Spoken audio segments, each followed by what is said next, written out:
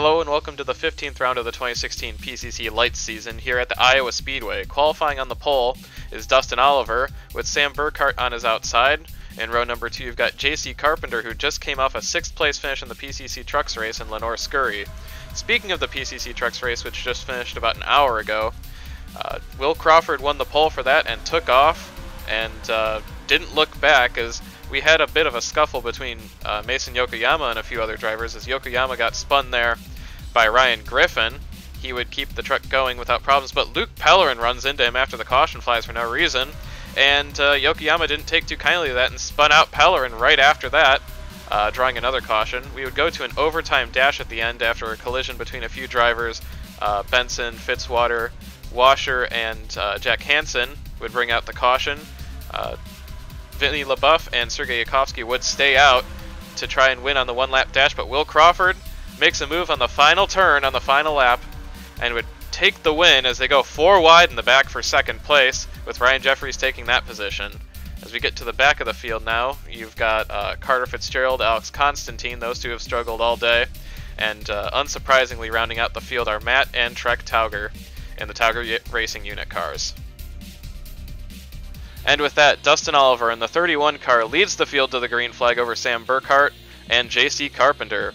This is Dustin Oliver's 7th pole of his Lites Series career, and he has exactly 0 wins to show for all of his poles and his good runs. So he's really looking for a strong run here today, and hoping to get that first win at Iowa. The Nevada native leading through 3 and 4. He's pulled a pretty decent gap on Carpenter. As the field starts to go 2 wide all through the field, this looks like it's going to be another super speedway race at the .75 mile oval, as Alex Constantine and Trek Tauger have already lost the pack on lap number 4. This is a timed race, so we don't have lap constraints, but for these two drivers, they're hoping that it goes as few as laps as possible, so they don't end up going a lap down. Going back up front on lap 16, Dustin Oliver has led every single one of them, so he appears to have a very strong car here today.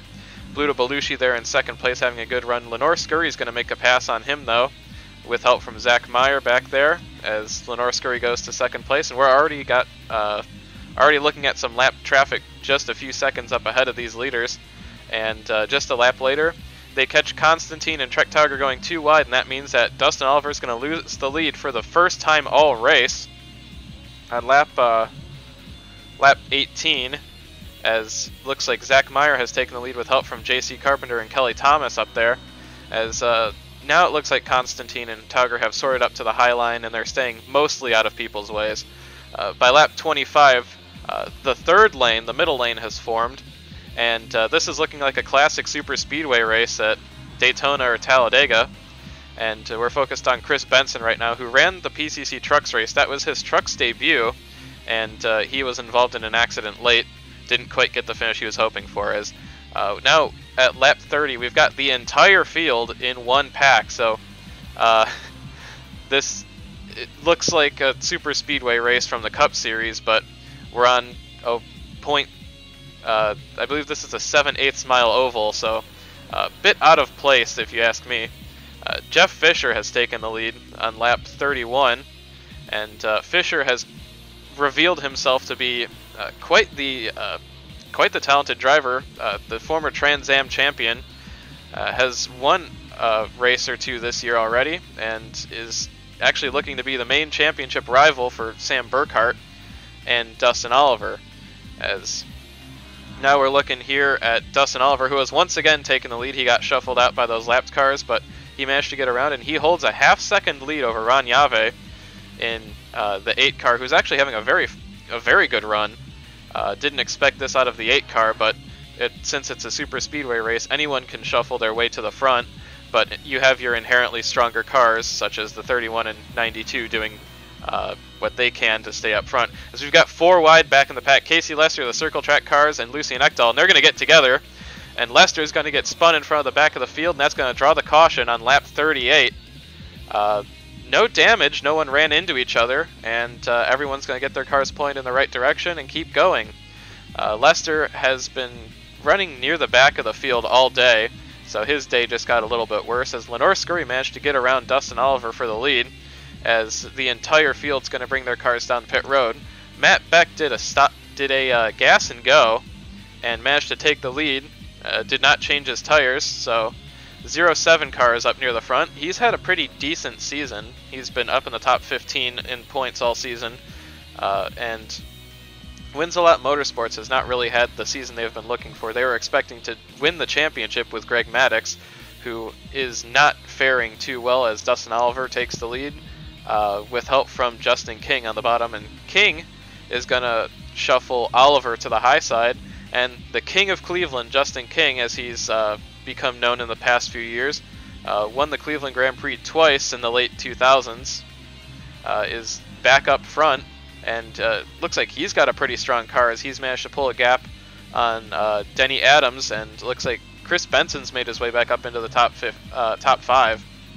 So Benson having a strong run here today as JC Carpenter is losing the draft along with Trek Tauger once again.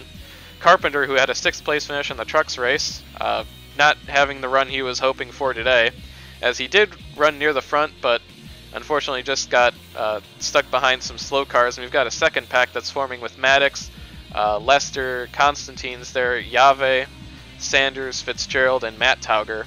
And they're looking to lose the draft, and it wouldn't be long before Trek Tauger and Carpenter were caught by the leaders. As looks like they're being pretty gracious this time, as they let Dustin Oliver have the bottom. Carpenter's trying to get around Tauger, but he decides against it and decides to let the field shuffle by on the inside line. They're sticking to the high side, which means that middle line might even be able to get through, but Tauger pulls low for some reason, as near the back of the field, Dean Wormer and Daniel Bouchard have lost the field. So they're running in 23rd and 24th, so that main pack is down to 22 cars, and you can see just how this second pack has grown a little bit. They're about half a lap down right now, and it looks like they'll stay on the lead lap for the end of the race, but they're out of contention for the win, as Chris Benson, who got shuffled to the back of the pack, has a tire go down on that 28 car, which is a tough break because he was having such a great run. Chris Benson, who lost his ride with Steffens Racing in the Cup Series, has been shuffling around in the lower series, picking up rides where he can. And Daniel Bouchard, who lost the pack, something more serious was wrong with that car than we initially thought. And he pulls that car to the inside. Sounds like a suspension piece broke on that 972 car, and he is going to be the first retirement of the race.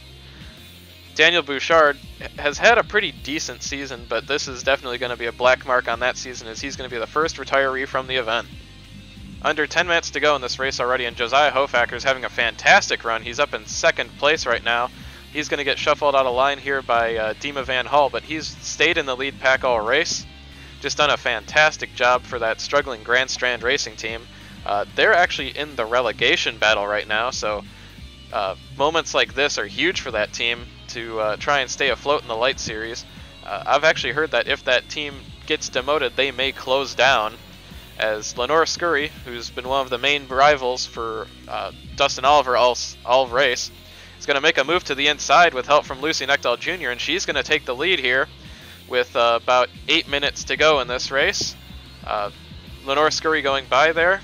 Oliver's going to fall back, and looking at this second pack right now, they're 2 and 3 wide. They decided to start battling each other with about 6 minutes to go, and you can see just how far ahead they are of that first pack, which means that they will stay on the lead lap. Here's James Beverly running up in the top 5 after tragically losing that race up in Canada. He broke down on the last lap as we've got some smoke there. A car hit the wall. Not seeing a caution though, but Beverly having a strong run here in Iowa, trying to bandage those wounds from that heartbreaking finish in Canada. As looks like Chris Benson made contact with Sanders and Constantine. Trek Tauger goes into the wall too. No caution for this for some reason, and Benson and Tauger and Sanders are going to be slow getting away, and that means that they're going to fall another lap down as Tauger graciously pulls down and dives for the pits as Damon Jones leads. He's going to take the outside line trying to get around the wounded car of Chris Benson. Matt Beck trying to take advantage, but he's not pulling to the inside of Benson for some reason. but Damon Jones is going to try and clear Benson on the outside. He's got Messina, and that's Josiah Hofacker behind him, still up front. Great run for him. And Damon Jones, a couple laps later, is finally going to get around Sanders here. He's got drafting help on the outside, and Sanders is just off the pace enough that he's going to clear there. And looks like Chris Benson's being swallowed by the pack. Gabe Messina is going to clear the 7 car as well. And 93 car is going for the lead here with help from Hofacker. And Sanders has not moved from that bottom line, but Gabriel Messina has taken the lead with about 3.5 minutes to go in this race. But Hofacker is going to take a look on the inside with drafting help from Sanders, who has not gotten out of the way. He is jamming up that bottom line, and that means that Hofacker is going to be able to hold off. That bottom line is definitely a lot faster than the high line. As Greg Maddox is breaking down, he's going to pull into the pits, and his day is done. So tough break for the 08 team, as they were really hoping to have a good, strong run here today, as he continues to free fall through the points. But Hofacker is still hanging on. You can thank Austin Sanders for that. He is probably the only person, Hofacker is, who wants Sanders to be on that bottom line. And you can see just the strong cars that are back there. He's just fast enough that they can't get underneath him, but he's slow enough to prevent any kind of run to happen on the bottom, as Hofacker is now free to block the high and middle line, which now is formed. You can see there Tiffany Matthews leading that middle line, and now he's got 3 lanes to block. Hofacker does, as Fergal Sheedy and a couple of those guys have come from the back of the pack to run that middle line up to the front. So Sanders has kind of created this log jam, which has allowed the middle line to become the fastest line around the track. Hofacker is going to move up high, drifts up just a little bit too much. Fergal Sheedy sees a chance, and he's going to take it going into turn 3 here. And Sheedy, with just about 30 seconds to go, is going to take the lead. Hofacker gets shuffled up to the high side, and Fergal Sheedy is going to take the lead with help from Denny Adams. Sanders still has not moved from that bottom line and is preventing that run from being generated down there. And looks like Denny Adams is going to clear, so it's going to be between Sheedy and Adams as we take the white flag. Sheedy from Ireland got picked up. This is Barry Juveno's car from the start of the season. Isn't bringing any sponsorship. It has a personal connection with Patrick O'Hannigan, and that means that coming through 3 and 4, Fergal Sheedy staring at his first career win, as Denny Adams gets shuffled high there by Jeff Fisher, but Fergal Sheedy is going to take his first career win at the Iowa Speedway. Taking a look at the top 20 now, Jeff Fisher managed to get second place away from Denny Adams, who finished third. Zach Meyer has a fantastic run once again, finishes in 4th place. Isaac Parsons, top 5 for him. Great run for that 79 team. Lucien Ekdahl Jr. is 6th. Good run for him as well. James Beverly, 7th place. Patrick O'Hannigan, team car to Fergal Sheedy, finishes in 8th. Roman Carpont has a great run in 9th place. Lenore Scurry falls down to 10th. That's still a good run for her in her championship battle. Tiffany Matthews is in 11th. That team really needs that finish. Same thing with Josiah Hofacker in 12th place. He faded late, but still a great run for that 44 car. Dustin Oliver finishes in 13th. Disappointing for him, considering he had the best car all race. Kelly Thomas in 14th. JF Davila 15th. Damon Jones falls back to 16th after leading fairly late in the going. Same thing with Gabriel Messina in the 93. Dima Van Hall fell back to 18th place. Matt Beck in 19th, and Alex Posington rounds out the top 20. After a disappointing performance outside the top 20 for Sam Burkhart, his points lead drops to 37 over Jeff Fisher now, who jumped over Dustin Oliver for second in points. Below them is the Rookie of the Year battle right now between Lenore Scurry and Lucien Ekdahl Jr., who sit 4th and 5th. Damon Jones and Denny Adams, the DJ Motorsports cars, are 6th and 8th, with JF Davila sitting on 3 wins and 7th place in points between them. Casey Lesser falls down to 9th place in points after a very disappointing run from him today. I was expecting a lot more out of that 29 car. Patrick O'Hannigan jumps up to 10th in points after a strong run today. James Beverly and Isaac Parsons sit tied for 11th on 311 points. Beverly gets the tiebreaker based on laps completed. Roman Carpont and Dima Van Hall, the Tony Long Autosport cars, are 13th and 17th in points, having a great season. Posington, teammate to JF Davila sits 14th in points. Matt Beck is the best Wins-A-Lot Motorsports car in 15th, as Greg Max has fallen outside the top 20 for the first time all season. Justin King sits 16th in the 22 car. Kelly Thomas is 18th. Daniel Bouchard, after finishing last, drops down to 19th in points, and after running only about half the season, Zach Meyer sits 20th in points on 260 points.